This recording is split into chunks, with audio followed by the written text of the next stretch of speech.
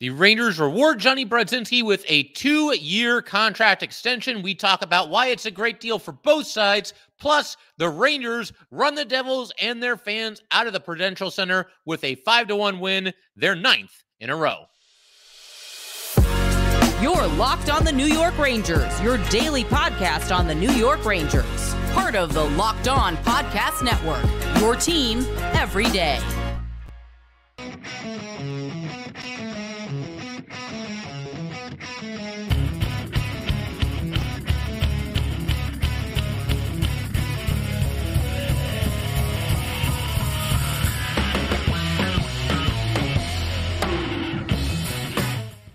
Welcome back, Blue Shirts fans, to episode number 1011 of the Locked On New York Rangers podcast. I'm your host, John Chick. Just want to thank you guys, as always, for making Locked On New York Rangers your first listen every day. We are free and available on all platforms, including YouTube, and we are, of course, part of the Locked On Podcast Network, your team every day. So a lot has happened since we last talked. Obviously, we had an episode on Wednesday, and today's Friday. It's going to be our 5th and final episode of the week. And no sooner did I post our most recent episode, the news broke that Jonny Brodzinski and the Rangers had agreed to a 2-year contract extension. So we're certainly going to discuss that in great detail here today. Also going to talk about a very dominant, very satisfying win for the Rangers last night, beating the Devils 5-1 on the road and claiming their 9th straight win. They'll have a chance to make it 10 in a row when they play the Flyers a little bit later this week, specifically this weekend, Saturday at 3 p.m. But wanted to start with the Brodzinski news. It came somewhat out of the blue, but at the same time, you see the deal being announced and it's logical. It makes sense for both sides. And I think it's a well-deserved extension for Jonny Brodzinski. To get into the specific details of the deal, Brodzinski and the Rangers agreed to a 2-year extension worth $787,500 per year. It's also a one-way deal, meaning that Brodzinski would have to pass through waivers if he was to be assigned to the AHL. I mean, that was also the case, heading into this past season on his current deal. But my understanding with the one-way deal, even if that happens, Brodzinski will still get his NHL salary. Usually there's a pretty big difference between what players make in the NHL and the AHL with those two-way contracts, but that won't be the case. He's getting exactly what the contract says, which is $787.5K per season. And I've talked very highly about Brodzinski recently, even before this extension was announced. Just a very cool, very feel-good story. It's something that I tweeted out the other day, and I'll repeat it here for anybody that might have missed it or just, hasn't been on Twitter all that recently, is that, Brodzinski has basically gone from a career NHL, AHL swingman, and now he has become a bona fide third-line center in the NHL. That's the role that the Rangers have him playing, and that's the role that he is currently excelling at. Took him some time, obviously. He's now at the age of 30, and it's taken this long to set basically new career highs across the board and actually stick on an NHL roster, in an NHL lineup. Not even like as a healthy scratch or somebody that might be in the lineup this night, but then out of the lineup the next night. No, he's become a fixture in this Ranger lineup, and that line with Brodzinski, Cooley, and Kakko, as I've been saying, they've been a ton of fun to watch lately. Cooley's been pretty steady all season, but it must be noted that Kaapo Kakko is enjoying his greatest success of this season while playing on a line centered by Jonny Brodzinski. That's pretty cool to think about. And coming into this season, it also must be noted, Brodzinski, I've referred to him in the past as an NHL, AHL swingman, and to kind of illustrate that, kind of give you guys an idea of how much time he's played in the minors. Coming into this season, Brodzinski in his career had only played 101 regular season NHL games. He had played 297 career AHL games. So quite a bit more time spent in the minors than in the NHL. And the most games that Brodzinski had ever played, again, before this season, was all the way back in 2017, 2018. The most games he's ever played in a single season in the NHL. He was with the Kings back then. He played in 35 games. So still fewer than half of the games in the NHL season that year. And that's the most that he's ever played. His second highest total, again, before the season, was 2 years ago with the Rangers. And in that season, he only played 22 games. And as I mentioned, this year, setting new career highs across the board. First of all, start with the total games played, 37. So he's already broken his old record of 35. It's 37 and counting because, like I said, he's become a fixture in this lineup, and I don't see him coming out of it anytime sooner, or really even at all. And, looking at his other stats, tied his career high in goals in a season with 4. He has smashed his career high in assists. He's got 15 this year. His highest total before this year in a single season for assists. Think about it. Take a guess. Think of what his previous career high was. This year it's 15. What's Jonny Brodzinski's previous career high before this season? 2. 2 assists. That was his highest total before this year. That also means, of course, that he has 15 points. That is also much better than his previous career best of just 6 points. Before this season, his high water mark as far as points was just 6 in a season. And obviously part of this, like I just mentioned, the fact that he's not playing in that many games year in and year out, but it's still pretty cool to see him, obviously exceed all expectations and, set new career highs and obviously contribute to this Ranger team in a very meaningful way this season. He's also a +4. That also ties his previous career best. And his 11 minutes, 28 seconds of ice time per night is also his career best if we don't count the first season where he only played 6 games. And that last number might actually be slightly different because I didn't update it for last night's game against the Devils. But regardless, you get the idea, getting more ice time than he ever has in the past as well. And there was an article from Vince Mercogliano, obviously friend of the show. He joined us for an episode not too long ago. Per this article, and listen, I knew that Brodzinski had been involved in a lot of transactions and, called up, sent down, placed on waivers, all this stuff, the whole 9 yards. 85 transactions for Jonny Brodzinski from the time that he signed his ELC with the Kings until right now. Apparently, the Rangers and Brodzinski first were discussing an extension back in November. That was shortly after Brodzinski had been called up and obviously got off to a nice start with the team. The talks died down for a while and apparently picked back up in recent days because, lo and behold, he does have this new contract. And one of the quotes in this article comes from Brodzinski. I told them I don't want to play anywhere else. I love the team, love Peter Laviolette, love all these guys. I think it's a great spot for us. My family loves it here, so there's no place I'd rather be. It's a great article. Just kind of gives you a sense of Brodzinski and his family and what they've all kind of gone through together, and obviously kind of the trials and tribulations that, guys that are on the cusp of being an NHL player but aren't all the way there, what they go through. They kind of, the article kind of outlined that they'd be moving around and they'd be over here on this team in this city and they'd have to move again. And it'd be him and his wife and his 2 daughters and their dog, all living in a hotel, for a little while they're looking for a new house in a new city. And now he knows for sure that he's going to be here with the Rangers for the next couple of seasons. Obviously, a trade could always happen, but, it seems like the Rangers do value Brodzinski. I wouldn't really look for that to happen. Certainly not anytime soon. The other crazy part about this whole thing to me, and another example of how he's kind of fought through some adversity, is that, at the start of the season, Jonny Brodzinski was placed on waivers again by the Rangers. I want to say he's been placed on waivers like 4 or 5 times by the Rangers over the years, and nobody's claimed him. Nobody claimed him here. And, the start of the season happens, and a lot of Ranger fans were kind of, or at least a decent amount of Ranger fans were clamoring for Brodzinski to get that last roster spot over Tyler Pitlick. That obviously did not happen. But, we fast forward a couple of months and Brodzinski's here.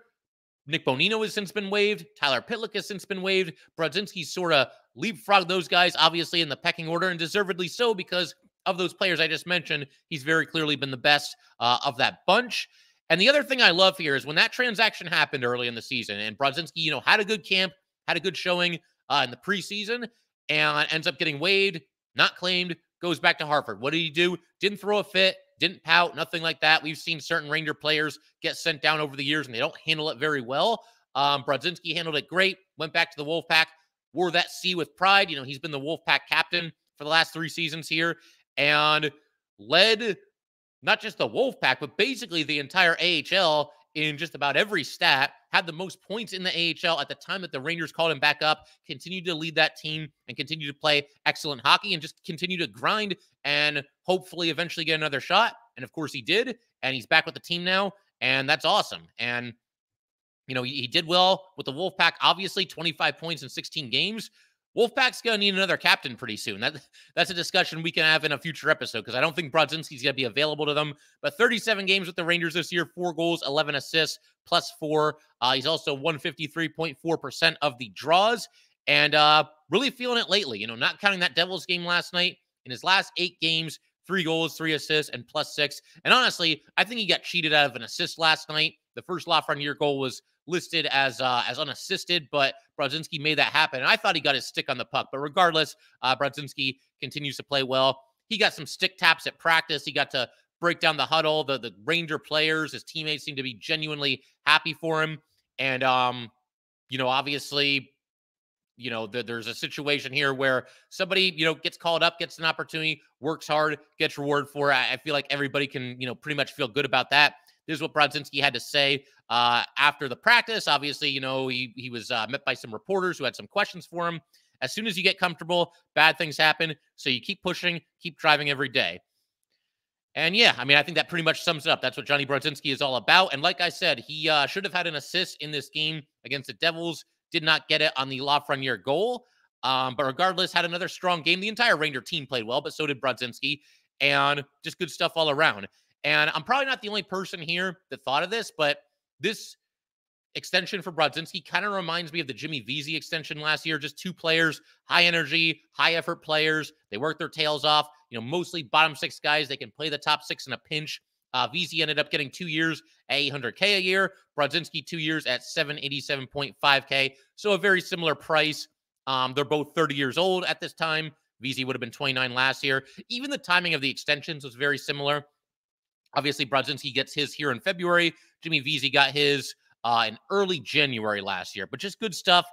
Just a nice way to solidify the bottom of the roster with the extension of both these players over the past couple of years. I think it's another mini win for Drury and obviously a big win for Jonny Brodzinski because don't take it from me. I mean, just listen to his comments. He very clearly loves being a Ranger, loves this city, and wanted to be a part of it. Signed the dotted line, and he's going to be here now for at least the next 2 seasons. Well-deserved, well-earned, and again, I think a really nice deal for both sides. We're going to continue talking about this Brodzinski extension in just a second, what kind of role he's going to play for the Rangers throughout the duration of the contract, what this could mean for some other players on the Rangers, a couple of other things as well, and we will, of course, get to that Ranger butt-kicking of the Devils from last night. We're going to do all that fun stuff in just a second here. First, though, we definitely would like to let everybody know that today's episode of Locked On New York Rangers is brought to you by Indeed. We are driven by the search for better, but when it comes to hiring, the best way to search for a candidate isn't to search at all. Don't search, match with Indeed. If you need to hire, you need Indeed. Indeed is your matching and hiring platform with over 350 million global monthly visitors, according to Indeed data, and a matching engine that helps you find quality candidates fast. Ditch the busy work. Use Indeed for scheduling, screening, and messaging so you can connect with candidates faster.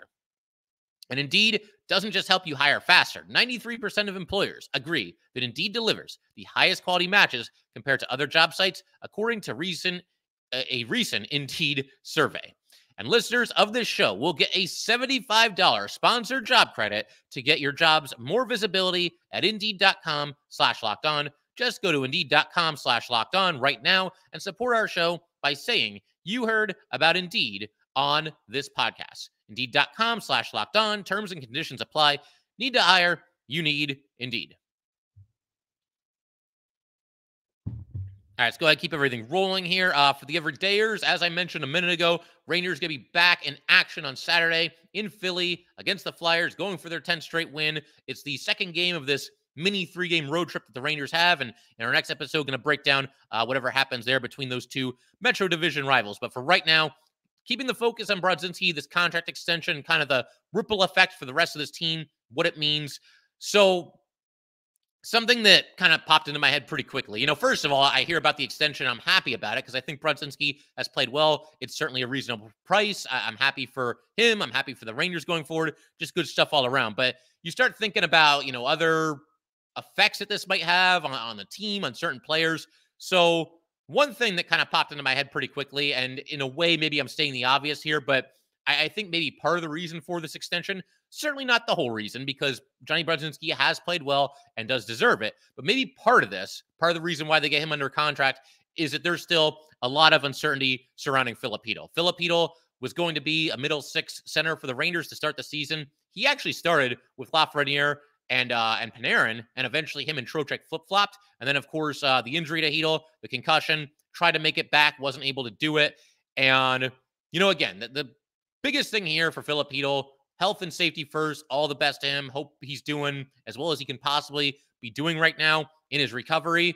But it's possible that, Brodzinski, you do this contract as a way to sort of have some insurance in case you have to be without Filip Hedel next year. And I feel bad even saying that. Like I don't want to speculate too much on what the future might hold. You've got people left and right declaring that his career is over. I'm certainly not going to do that. But facts are facts. Filip Hedel has had a scary history with concussions. And if he's not able to go next year or at the start of the season or whatever it might be, you've at least got Jonny Brodzinski there under contract. And he's already showing that he can be an effective third-line center. So if Hedel was to make it back, I think for sure Hedel probably takes the third-line center role.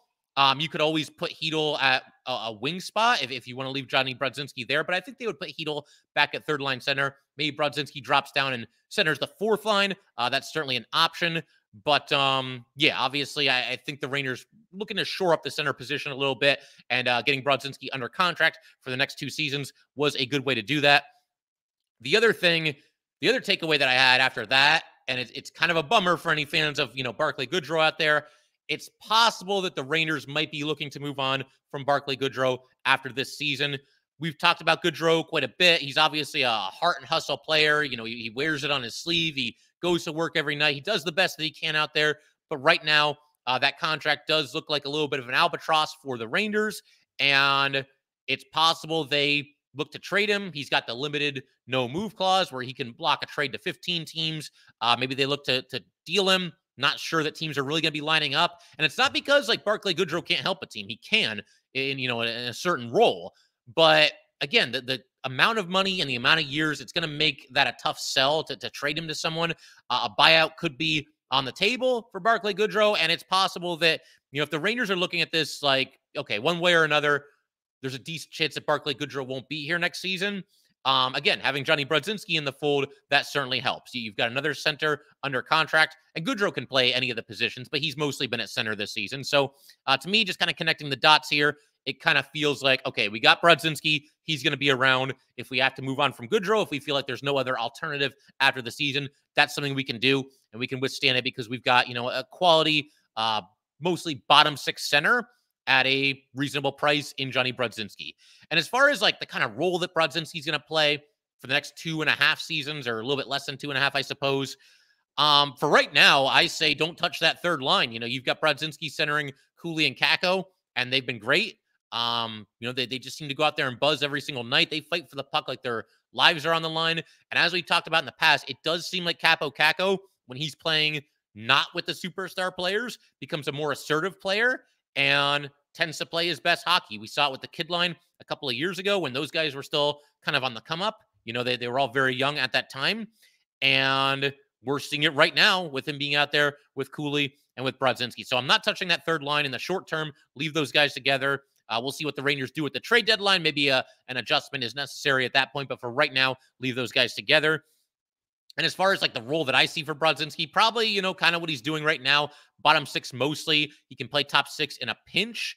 I also get the feeling that, maybe in a perfect world for the Rangers, maybe Brodzinski's on the fourth line rather than the third line as the center. I don't know that for sure, though.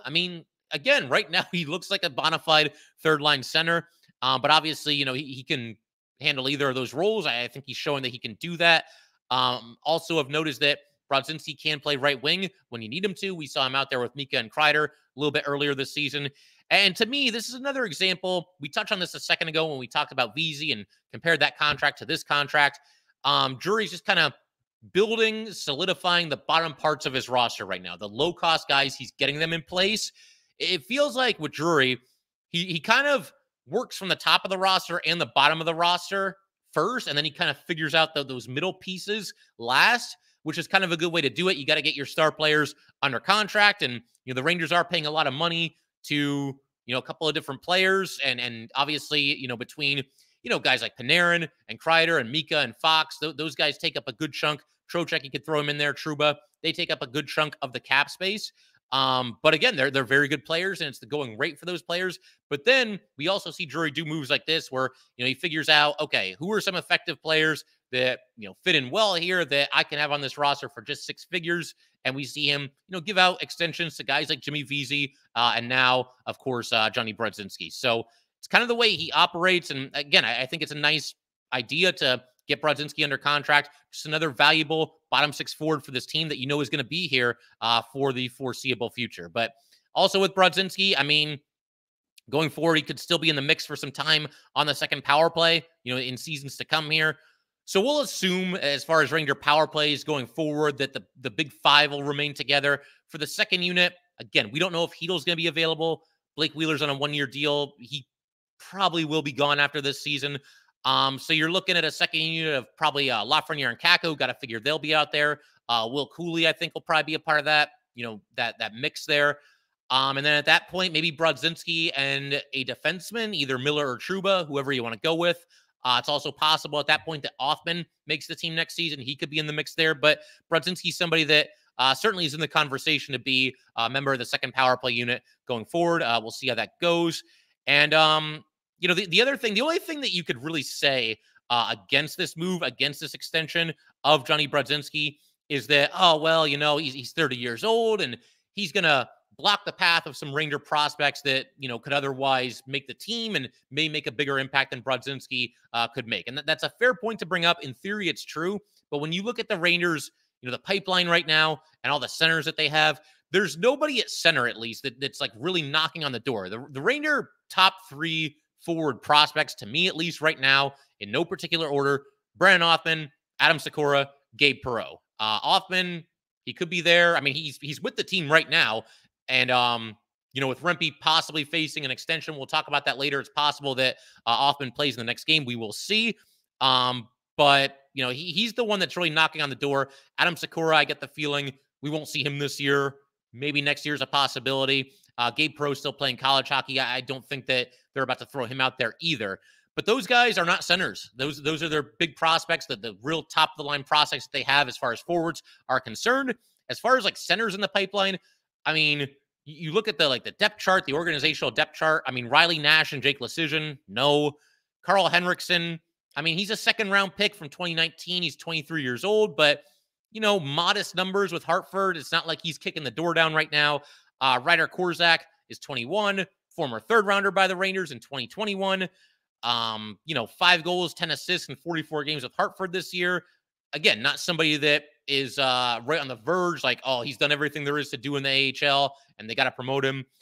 Bryce McConnell-Barker, he's a center. He was a third-rounder from 2022, but he's still just 19, and he's still playing in the OHL, doing very well there, but it seems like he's at least a couple of years away from being ready as well. So as far as centers go, there's no Rangers center in the pipeline that's a promotion is imminent. They got to call this guy up. He's ready to go. That player does not exist right now. Some of these guys might eventually get there, but Brodzinski, as things stand right now, and I would think certainly probably for next season too, not really blocking anybody's path as far as playing time, for the Ranger prospects. So, again, to me, it's just a deal that makes a ton of sense. You could always go out. You could let Brodzinski walk in free agency after this year and go out and get a similar player to Brodzinski at a similar price. But if you're going to do that, why not just stick with Brodzinski? He's here. He wants to be here. He fits in well with the team. He's playing very good hockey. I think the deal makes a ton of sense.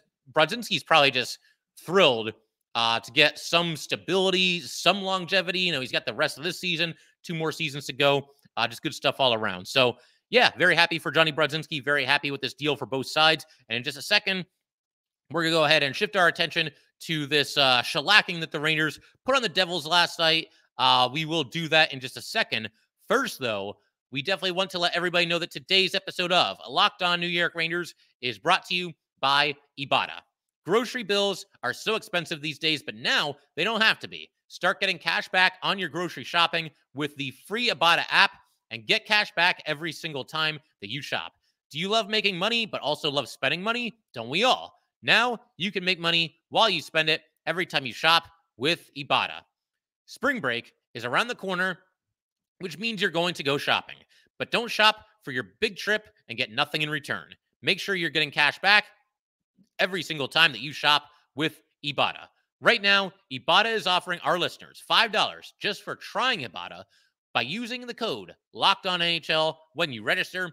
Just go to the App Store or Google Play Store and download the free Ibotta app to start earning cash back and use code LOCKEDONNHL. That's Ibotta, IBOTTA, in the Google Play or App Store, and use the code LOCKEDONNHL.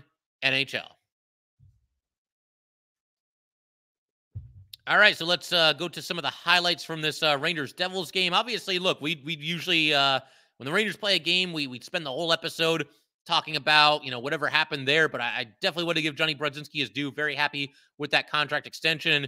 The Rangers winning a game, I mean, they've been doing a lot of that recently, right? We're all used to this. We don't need a full episode for this. But bottom line, a couple storylines coming into this game. Artemi Panarin, Jimmy Vesey, both questionable, both game time decisions, and both ended up playing. They were both out there for the the skate around before the game starts. The Rangers were prepared, though. They called up, as I mentioned, Brandon Othmann back to the team.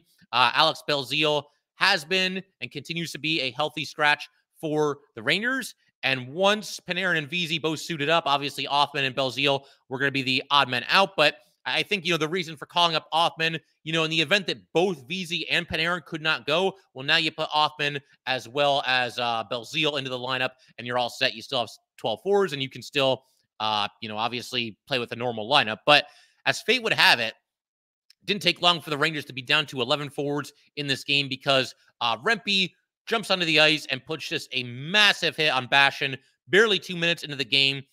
Bastian goes down to the ice. He's bleeding. Siegenthaler apparently went after Rempe, and Siegenthaler didn't really want to fight him, but, Rempe thought he was in a fight and ended up punching him. So just complete chaos just a couple of minutes into this game, and the Devil trainers out there tending to Bastian right away. Bastian got off the ice mostly under his own power, and then he was back out there on the bench to start the second period after missing the rest of the first period. So glad that it's nothing serious for him. It's always a little bit scary. But basically what happened, Rempe made a beeline for him and caught him a little bit with his elbow. It's hard to determine intent. They called it originally a major penalty on Rempe. They reviewed it. The call stood. And, of course, that meant that Rempe was gone from the game. Again, I'm not sure he was out there, looking for blood, looking to give somebody a concussion or anything along those lines. We know Rempe's a big, strong, tough, physical kid who's willing to fight. And that's obviously a huge part of his game is playing physical. But, the optics of it just don't look good. When you get on he basically was just onto the ice, and he lined up Bastian from like a really long distance away and just leveled him, and intentional or not, his elbow did catch Bastian in the face, knocked him down. And I know that this isn't really supposed to factor into the decision of whether or not to issue, the 5-minute major and eject somebody from the game.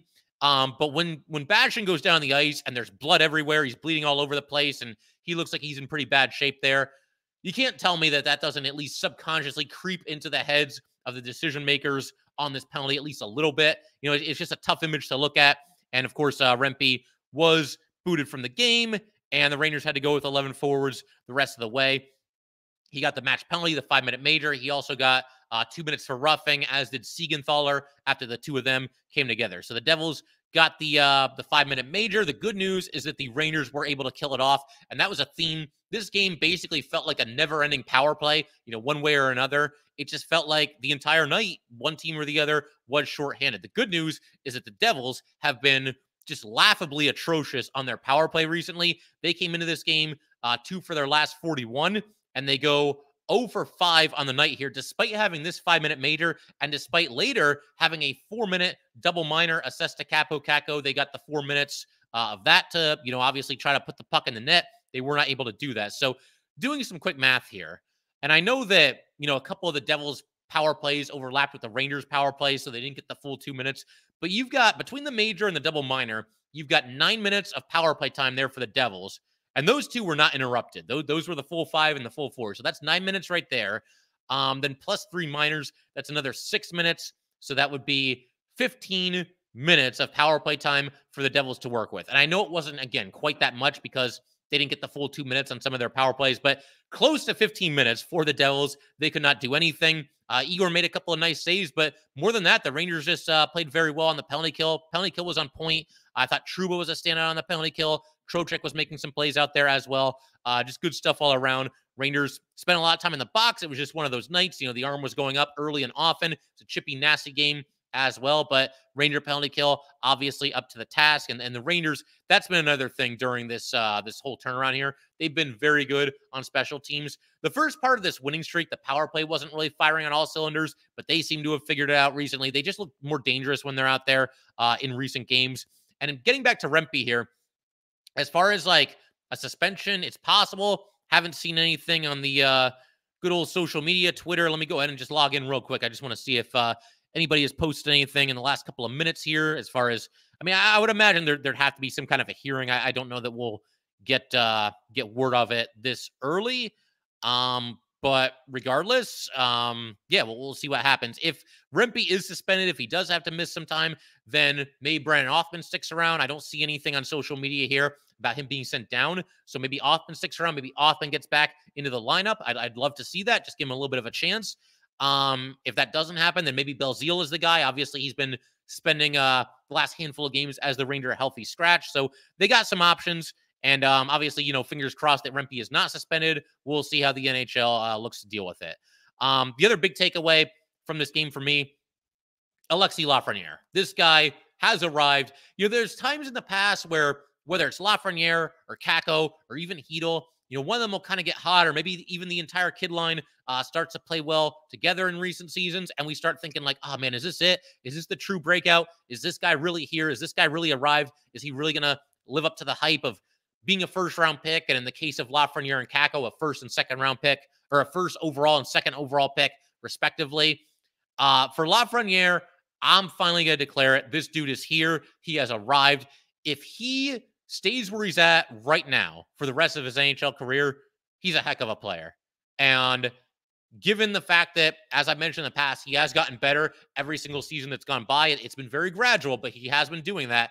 To me, the sky is the limit. If he stays right where he's at right now, he's going to have a heck of a career, but he looks like he's on the verge of going to an even higher level. He's played very well recently, ends up with 2 goals in this game. And obviously, that entire line, Panarin, Trocheck, and Lafreniere, just a phenomenal season. They've been buzzing every time they've been out there in recent games, certainly this game included.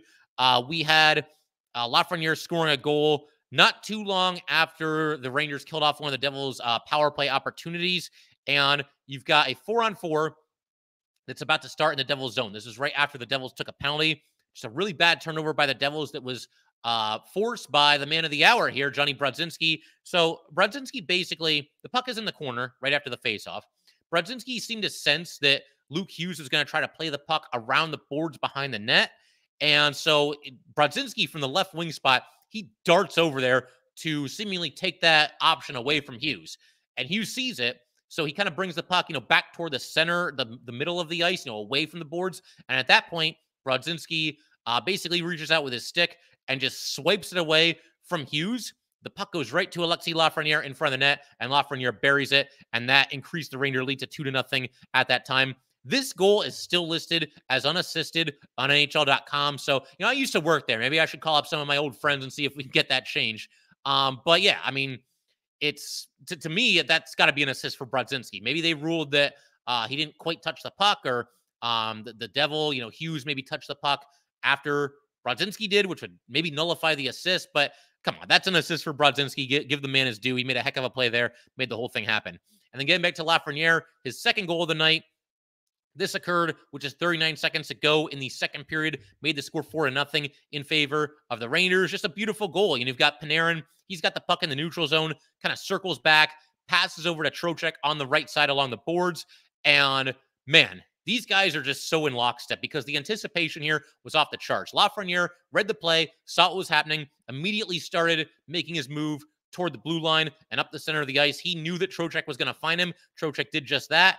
And Lafreniere, a lot of trust there because he's going full speed. He's not going to be able to stop at the blue line to avoid the offside, but he knew that Trocheck was going to lead him. That's exactly what he did. Lafreniere picks up in stride, gets past a couple of defenders, right up the center of the ice there, a couple of moves. He kind of faked going left, shot it back to the right, just kind of flipped it into the net and made it 4-0 Rangers. And as a quick aside here, just nice to see the Rangers scoring a goal late in periods. We know at times that's been an issue for the Rangers. Obviously, the shift after a goal has been a major issue. Sometimes they're not always at their best at the start or end of periods as well. So to see to see Lafreniere convert one here, that was awesome, and truly a back-breaking goal for the Devils. I mean, the Rangers had total control even before this, but 3-0 going into the third. I mean, the Devils kind of still in the game. You never know. 4-0 here. Did anybody on the planet think the Devils were going to come back from this? There was no way. The Rangers just owned them the entire night, and to get this back-breaking goal here by Lafreniere was awesome. They were trying to feed Lafreniere the puck near the end of this game. Weren't really able to do it. I mean, they got it to him a couple times. Lafreniere had a couple chances at the hat trick, but just was not quite able to do it. But still, a heck of a game and a heck of a season for Alexis Lafreniere. Also, got to give a shout out to Igor Shesterkin. He continues to impress. Stops 39 of 40 shots. That makes it sound like he had a tougher night than he really did. I think a lot of these were kind of low danger scoring chances, but still strong night for Igor. Obviously came through for the Rangers when they needed him. Came within 2 minutes or so of a shutout. That was unfortunate to see that get away. Also had an assist in this game, passing the puck up to Panarin. Panarin across the ice to Kreider. Kreider for the tipping goal. And Igor Shesterkin in February, now 5-0 with a .945 save percentage. I think it's safe to say that he has figured it out recently. Again, you just hope that the consistency is there and that we see the Igor that we all know and love for the rest of the season and into the playoffs. And then finally, wanted to give the Unsung Hero Award. We're going to go with Jacob Trouba. Had a big hit early in this game, and then that was against Bastian, and then ends up getting jumped from behind by Bastian, still wins the fight despite being basically attacked from behind. I thought, as I mentioned earlier, Trouba was outstanding on the penalty kill. He made a play during one of the PKs where the Devils are going toward the net. He just calmly pokes it away from the oncoming Devil forward. The Devil goes and gets it in the corner, and Trouba's right there to follow up with a hit right after that. And I just think that when a team is on a hot streak like this, winning 9 in a row, playing with urgency, playing with just a sense of importance night in and night out, to me, that reflects very well on the leadership group. Look, I mean, the Rangers, at a certain point, they could get a little bit complacent, and they just haven't done that. They've been competing very hard every single night. They had that big outdoor crazy win against the Islanders. There was all the chance in the world for a letdown against the Stars, or maybe even this game against the Devils, and that just hasn't been the case. The Rangers have been competing their tails off every single night, and like I said, when that's the case, when you've got a team that's playing like that and giving that kind of an effort every night, that reflects very well on the leadership group, and specifically the captain, Jacob Trouba. But figure we can call it there. If you guys would like to get in touch with this podcast, please send an email to lockedonnyrangers@gmail.com. Once again, that is lockedonnyrangers@gmail.com. Definitely give us a follow on Twitter as well, @LO_NY_Rangers. Once again, that is @LO_NY_Rangers. And definitely subscribe to Locked On New York Rangers YouTube channel. Thanks again, guys. I will see you next time.